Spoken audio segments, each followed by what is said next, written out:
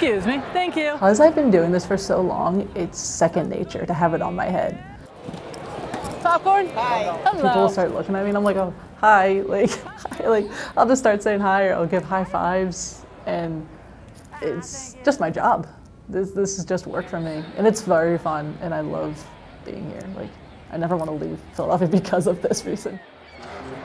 Popcorn here. It's my 7th season. I started in 2015. I originally was at the Eagle Stadium in a concession stand, and then the springtime came around and I didn't have a job. So I texted my boss and just said, is there anything available at the Phillies? And he said, only vending. So I said, okay. I was desperate. I needed a job.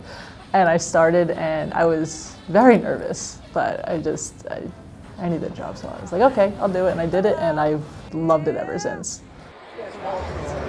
What Velcro? Wow. One night, the Phillies were not doing well, so I got bored. Literally, I got bored walking back to my stand to get more. So it was empty, I put it on my head, took a couple steps, it fell, I caught it, I did it again, and I just kept doing it again and again. Eventually, I found it easier to do it when it's full, because it's just empty plastic. There's no weight, wind can easily knock it off. And when I started, I was terrified to go down the stairs. Like, I would hold it tightly down the stairs. I get to the bottom, I turn around, I can see where I'm walking.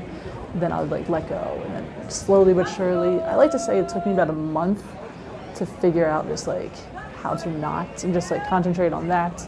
And now I don't even like holding it. Like windy days are my least favorite because I have to hold it the entire time because my 2 biggest fears are falling down the stairs and dropping popcorn on the field. Look at her.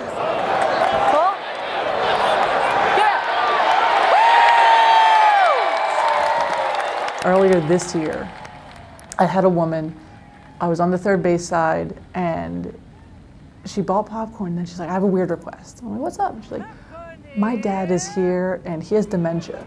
And he doesn't remember much days, but he saw you like a section over, he saw you come down, and he remembers, he's like, oh yeah, there's the popcorn girl. And she just asked me if I would take a picture with him.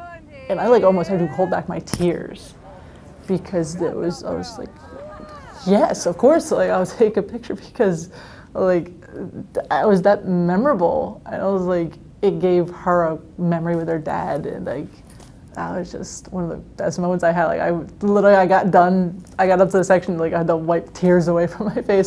High five? Ah, thank you. I just love those interactions with the fans.